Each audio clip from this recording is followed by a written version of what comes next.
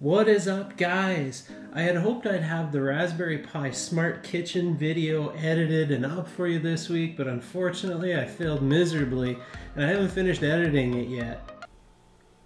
Alexa, what's on my calendar tomorrow? Tomorrow, there are 5 events. Here are the first 4 events. There's MKme Live TV, which lasts all day. At 5 p.m. there's dinner at Patty's. At 6 p.m. there's Finish the YouTube video. So instead tonight I thought I'd do a quick little mailbag. I got some parts for the Raspberry Pi projects. Adafruit fresh today.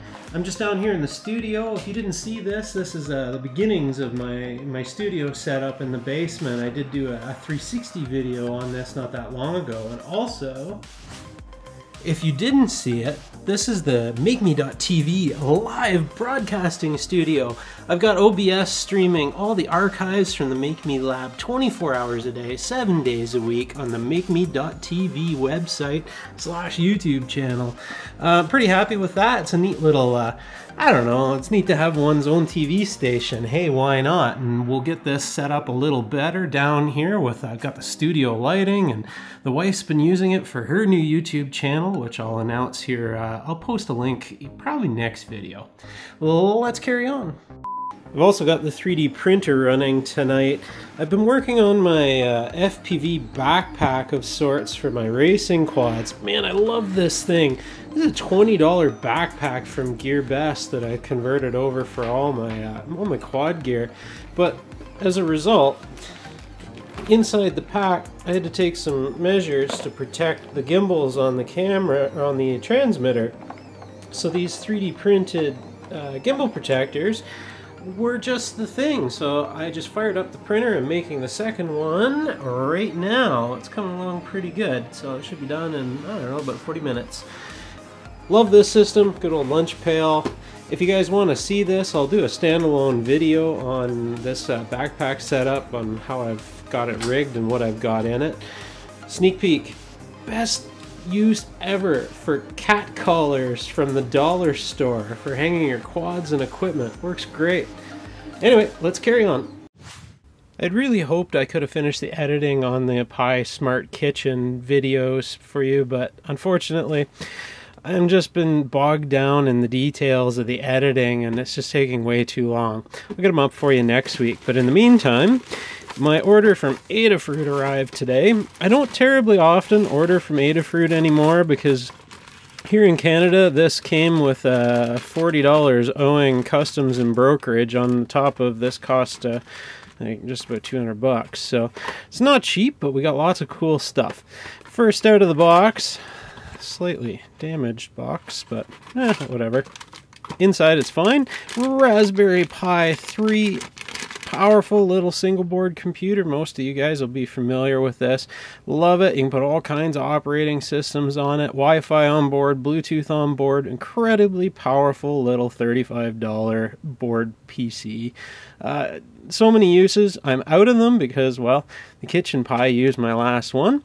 So now we have 2 more. Also in the box, 802.11n Wi-Fi dongle. I just grabbed one because they're like 10 bucks and I know it's going to work with the Pi with no problems with drivers. Can't fail. Really excited about these. Been waiting forever to have one, and finally we do. The Raspberry Pi Zero, also a single board computer, a $5 one. Now, you can only buy one at a time, and these things cost more than $5 by the time you get it to the door by a long shot.